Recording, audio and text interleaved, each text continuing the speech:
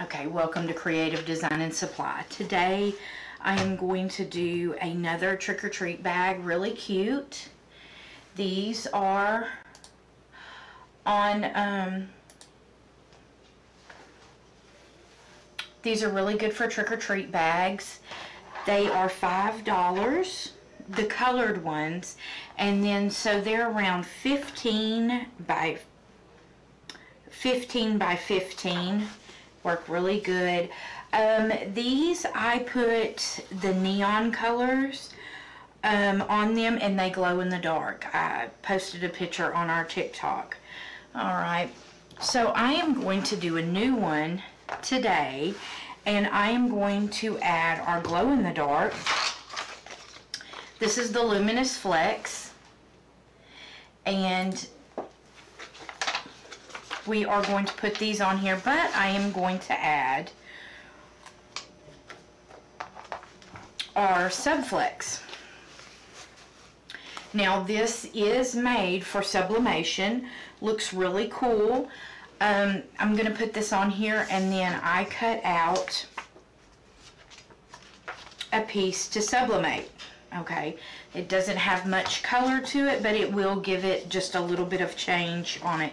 It would look great by itself also, but it is made to be sublimated on, so we are going to do that one too. You can get a 9 by 12 sheet of this for $3. This is the Subflex, and also on the, this is the, okay, I don't have the pink. I didn't do the pink, but this is the orange, the green, and the blue. Okay, we also have a white. Okay, and this is a 12 by 20 sheet for $6.50. Let's go ahead and we are going to press. We're going to put these to the side, and we are going to press this first, because you press this at 290 degrees for 12 seconds, and you are going to peel it cold. Okay, so let me line everything up, and we will get over here and we will press. And the reason why I'm going to use this pressing pillow is because I'm really close up to the seams. All right.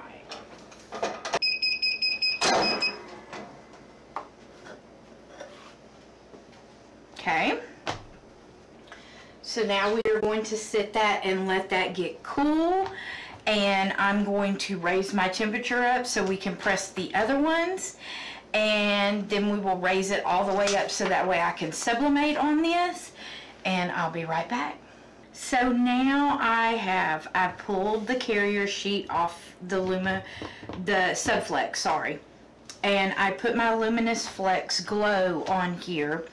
I'm going to put a little saying, now that I thought about it, you're my boo, or something cute. So I arranged these, and I'm going to go ahead and press them all the same. So I just put a little heat tape, and to put this on here. Love the slide outs. Now this has a little bit of air in it, so I have to give in for that. I'm going to use my Teflon sheet because I have my Subflex on top of here. Have to let some of the air out. Okay, and you are going to press these at 320 for 8 seconds. And that goes for the white and the neon colors. So since I'm using the neon colors, we are doing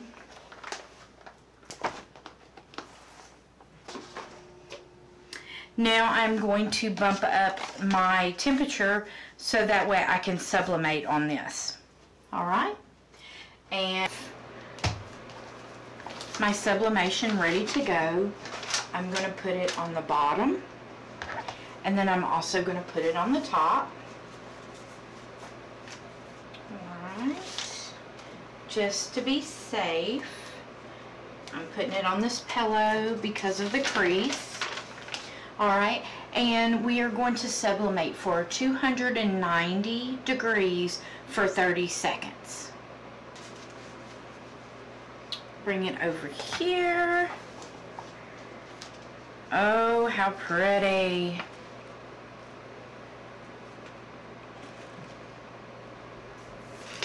Here. So you can see the sublimation on it. Looks pretty cool.